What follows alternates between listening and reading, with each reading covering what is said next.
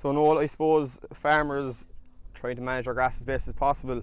Farmers try paddocks that have, I suppose, a lot of stem and stuff. You try to cut them out for surplus bales rather than topping. But topping too early is obviously a waste of time as well, because that seed isn't developing enough. Yeah, it's the timing of the topping or the timing of the mowing is important.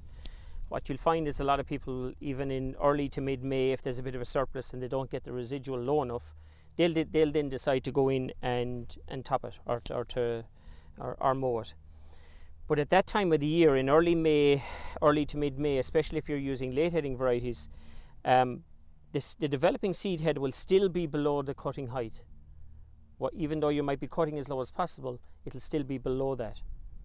And so effectively it would be a waste of time to do it so early. So the trick would be, again, you can actually tell where at any point in time where the seed head is. Wherever there's a node like in this particular tiller here, I can feel that there's a bulge there, okay, and there's no bulge above it. Okay, there's another one there, I can just barely feel it. So I know now that the seed head must be above that highest node. Okay, so again, if you cut below that, you'll remove it, and you can do that as well in May as well, to see how low or where the developing seed head is. Okay, the trick would be to be patient and wait till the next rotation to go in with the mower, or to go in again. I prefer not a topper because they don't go low enough. Wait till the next rotation to go in with the mower to cut low, and then you have it sorted at one sitting.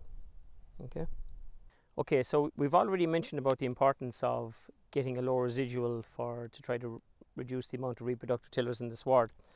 And so here we have a kind of a very good example of the cows actually creating or actually having a big influence on sending that sward back to being vegetative. So this is a paddock that's about to be grazed now. I think cows are about to come in here this evening. And what's interesting here is that from on the right up here, there's one particular variety, and if you can pan across there to the left and just to the left of where Stephen is, there's another variety. So the one on the left is a tetraploid and the one on the right is a diploid. And since this was sown last year, every time the cows are grazing the tetraploid to a lower residual, okay, whereas they're leaving a higher residual on the diploid up here.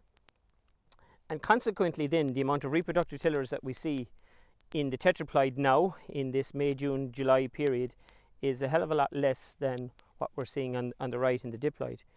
And I think I can say without for sure is that if you were to do a chemical analysis on the sward on the left, you know, it would have a higher leaf to stem ratio, it would have a higher organic matter digestibility, and it would have a higher crude protein compared to the variety on the right. And of course then you would expect to get higher cow performance on the variety on the left because of that. Okay, so again, it's just an example of it where the cows graze low. They're happy to graze low the next time again, and all that helps to improve the sward characteristics and the chemical analysis from the sward then, and ultimately helps the cow performance as well. We've already mentioned above that when you remove the seed head, the remaining bit of the tiller that's left in the sward that was holding the seed head, that dies. Okay, and kind of if you zoom down on the ground here, what you can kind of see is that there's a lot of this dead material that's now rising up to the top of the, you know, it's coming through in the sward. And this is a phenomenon that you'll see at this time of the year, kind of from mid-July onwards into August into early September.